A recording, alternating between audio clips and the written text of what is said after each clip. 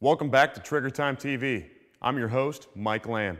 In this next segment, Jim Gilliland is going to talk to us about some critical things we need to know. Take it away, Jim. Hey folks, Jim Gilliland here from Shadow 6. Today we're going to talk over some maintenance stuff. Now, honestly, I'm probably one of the world's worst people for you to talk about how to maintain your rifles, because when I shoot, I don't normally clean until I start seeing a degradation of accuracy. However, you always want to come back to a certain level of cleanliness and a baseline.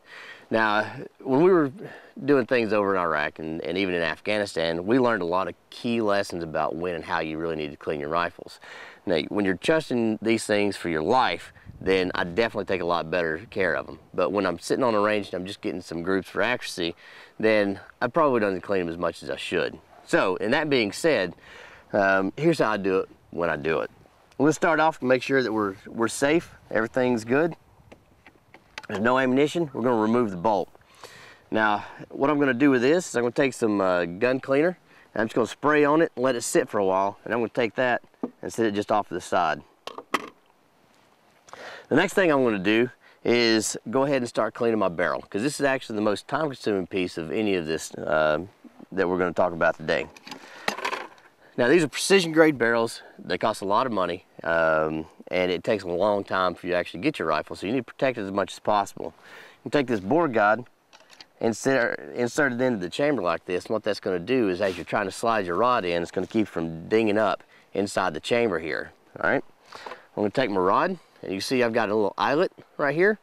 I'm going to put a cleaning patch through that. I'm going to take my bore solvent and put some bore solvent on there and run through and get the bore real wet, and then come out, and then I'm just going to take that off and let it sit.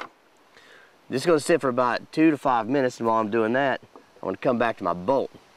I'm just going to take just a dry cloth. I'm going to wipe that off. I'm going to take a little toothbrush. I'm going to scrub that in there.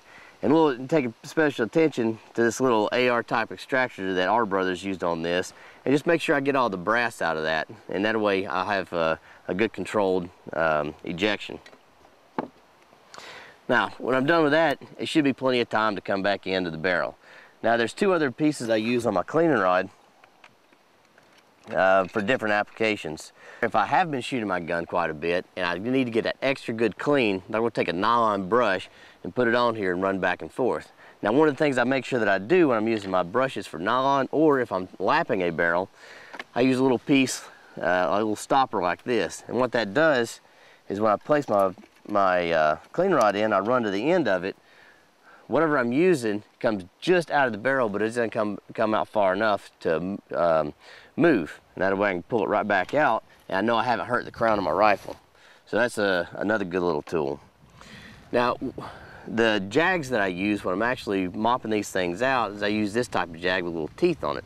Place a patch on, roll it up, and I'm going to push it through until it comes out. I'm going to remove the patch until I have clean, dry patches. I'm going to use a new one every time. And again, when I'm pulling this back through, I'm going to make sure that I control that so I'm not dragging it on the bottom of that crown. Now, once I'm done with that, I go in and get my torquing devices,